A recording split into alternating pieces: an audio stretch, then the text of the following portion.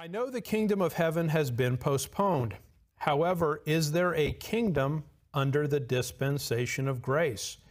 People are saying we are now living in a spiritual kingdom and that God is still reigning spiritually in this world, although not in a physical sense, and more importantly, in our hearts. So the question is there a kingdom today? Is it a spiritual kingdom that reigns in man's hearts? What is it? So get with me 1 Corinthians 15, verse 50. 1 Corinthians chapter 15, and we'll look at verse 50. 1 Corinthians 15, verse 50. Now this I say, brethren, that flesh and blood cannot inherit the kingdom of God, neither doth corruption inherit incorruption. Well, is there a kingdom today? Yes, there is a kingdom today, and it's called the kingdom of God. If you look in the scriptures, you will find the phrase, the kingdom of God, is both a term used by Paul, and it's also a term that is used in the Gospels, in Mark, Luke, and John, for example. What's going on is this. The kingdom of God includes both the promises given to believing Israel, redeemed Israel, and the body of Christ. In other words, the kingdom of God includes both. Look with me at Revelation 19, verse 16. Revelation chapter 19 and verse 16. And he hath on his vesture and on his thigh a name written, King of Kings and Lord of Lords. Now the point of that verse obviously is the Lord Jesus Christ is King of Kings. In other words, He's the King over everything. And therefore, the kingdom of God is broader than just the promises given to Israel. It's broader than simply the body of Christ. The kingdom of God relates to, it includes everything that God reigns over. And what does God reign over? Everything, right? Because He's King of Kings and Lord of Lords. Now I want to address just a little bit here the idea of a spiritual kingdom of God reigning in the hearts of men. And one of the things that you need to think through is you need to think through the different millennial positions. And what I mean by that is premillennialism, postmillennialism, and amillennialism. So there's three different views.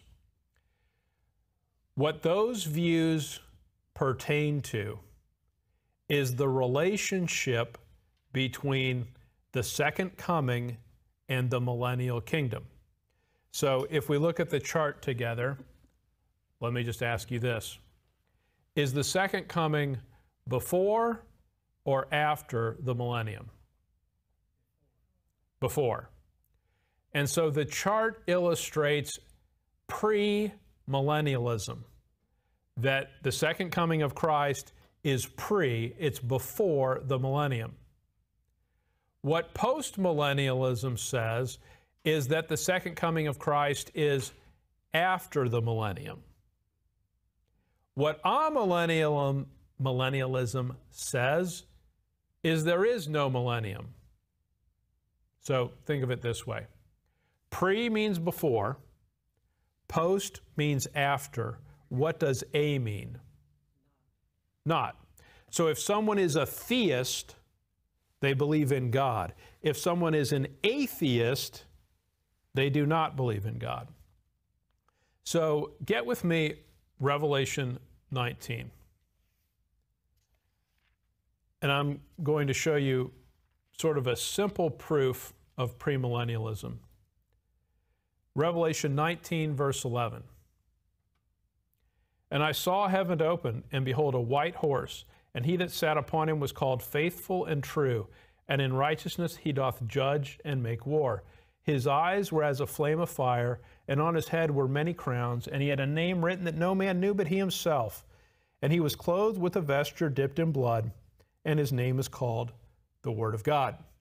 Now, does anyone have any idea who that might be? That's clearly the Lord Jesus Christ. Verse 14, and the armies which were in heaven followed him upon white horses, clothed in fine linen, white and clean. And out of his mouth goeth a sharp sword, that with it he should smite the nations. And he shall rule them with a rod of iron, and he treadeth the winepress of the fierceness and wrath of Almighty God. Verse 17, and I saw an angel standing in the sun, and he cried with a loud voice, saying to all the fowls that fly in the midst of heaven, come and gather yourselves together unto the supper of the great God, that ye may eat the flesh of kings, and the flesh of captains, and the flesh of mighty men, and the flesh of horses, and of them that sit on them, and the flesh of all men, both free and bond, both small and great. What event is Revelation 19 talking about? It's the second coming. It's the Lord Jesus Christ, where he's with the armies of heaven. He's going to return, and he's going to execute vengeance on his adversaries. So Revelation 19 is plainly about the second coming. Now look with me at Revelation 20, verse 1. Now before we do that, let me ask you a question. Which comes first, Revelation 19 or 20? Revelation 19. So when we read Revelation 20, we're reading something after Revelation 19. At verse 1, and I saw an angel come down from heaven, having the key of the bottomless pit and a great chain in his hand. Now we're going to read several verses here, and I want you to tell me if you ever noticed the term 1,000 years. And he laid hold on the dragon, that old serpent, which is the devil and Satan, and bound him 1,000 years, and cast him into the bottomless pit, and shut him up, and set a seal upon him, that he should deceive the nations no more, till the 1,000 years should be fulfilled. And after that he must be loosed a little season. And I saw thrones, and they sat upon them, and judgment was given unto them. And I saw the souls of them that were beheaded for the witness of Jesus and for the word of God, and which had not worshipped the beast, neither his image, neither had received his mark upon their foreheads or in their hands. And they lived and reigned with Christ 1,000 years. But the rest of the dead lived not again until the 1,000 years were finished. This is the first resurrection. Blessed and holy is he that hath a part in the first resurrection. On such the second death hath no power, but they shall be priests of God and of Christ, and shall reign with him 1,000 years. And when the 1,000 years are expired, Satan shall be loosed out of his prison. Now, did anyone get the idea that the first several verses are about the 1,000 years? So if you just read Revelation 19 and Revelation 20, where would you guess the second coming is in relation to the 1,000 years? Before it. So let's talk about postmillennialism just for a minute. The idea of postmillennialism is that the Lord Jesus Christ returns after there has been a 1,000-year reign of righteousness on the earth. In other words, the church, without the Lord Jesus Christ returning, reigns over the earth in righteousness for 1,000 years. Does anyone believe that's possible? Do you think, read the newspaper. Do you think the church is going to take command of society and there will be a man's righteous kingdom that will last for 1,000 years without the Lord personally establishing it? Do you realize that's just, there is zero chance of that happening. There is zero chance of that happening. So postmillennialism is just, you're just not living in a real world if you think that. The church is not going to do that. Amillennialism is the idea that there is no literal millennium, millennialism, and instead what God does is he rules in the hearts of men. Is that what happens? Does there come a point where the earth, where Christ rules in the hearts of men? No, let me just make this clear. In Revelation 19, what happens, and we read the verse, when it talks about the fowls of heaven and it gathers them together under the supper of the great God, you know what that's about?